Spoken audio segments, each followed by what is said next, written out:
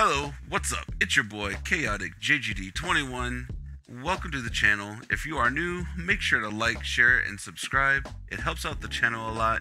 If you're a returning viewer, thank you so much for returning. It means a lot to me that you have returned to partake in my video. Today is going to be my very first game review, and we are going to be talking about Horizon Forbidden West.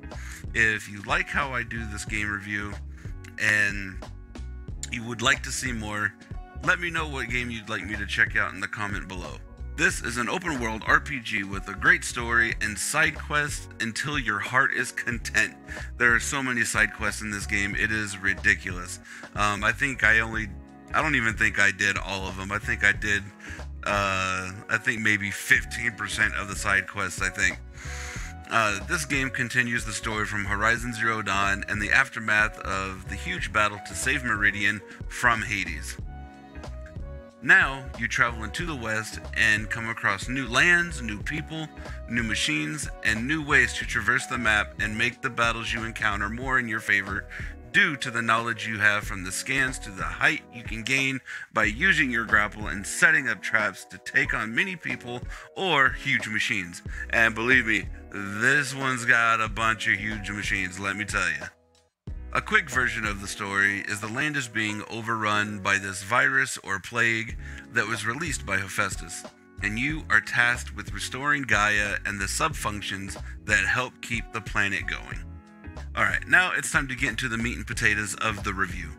The combat system was great. It took what you did in Zero Dawn and kind of amplified what you could do via a skill tree system.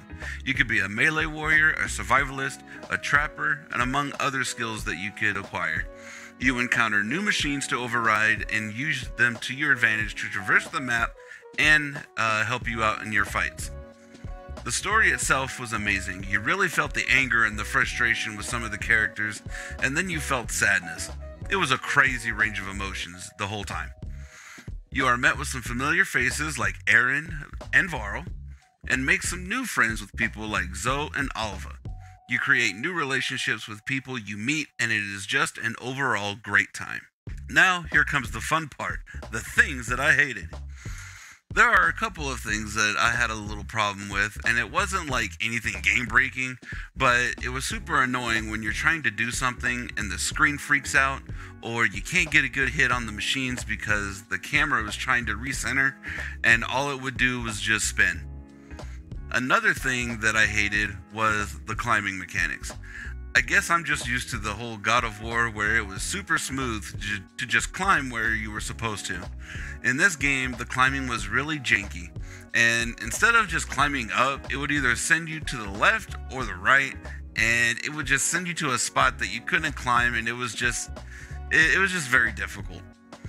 One more thing that I didn't like, unless I didn't do a side quest to unlock it yet, but I didn't like how you couldn't use the glider as a shield.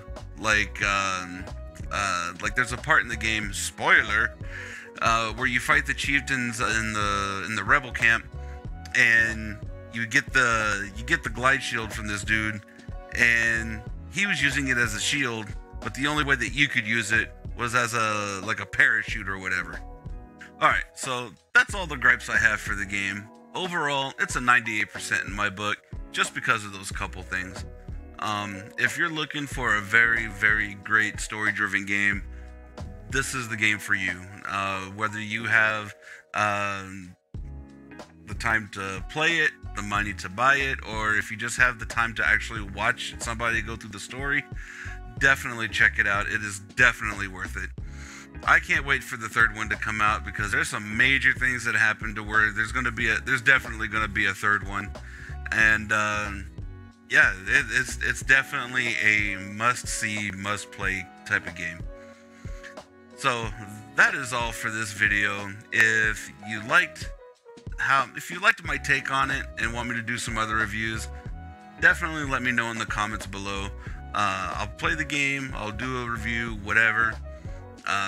Definitely make sure to like, share, subscribe, ring the bell so that way you know when I upload a new video.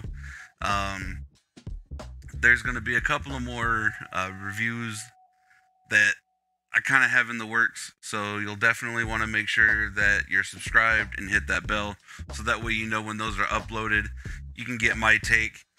I'm not really good at describing things or whatever, but I'm trying to get a little bit better at that, so that way something that I enjoy, which is definitely, gaming, especially the story-driven games, I can give you guys my take on it, and then you guys can just go from there.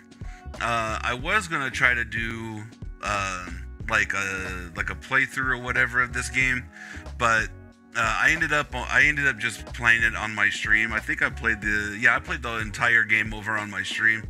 So if you want to go check that out, it's over on Twitch, and it's the same as the YouTube name, ChaoticJGD21. And if you would like to see more gameplays, let me know what game you'd like to see me play in the comments below. And yeah, thank you so much for tuning in. I do appreciate it. And I will see you in the next review.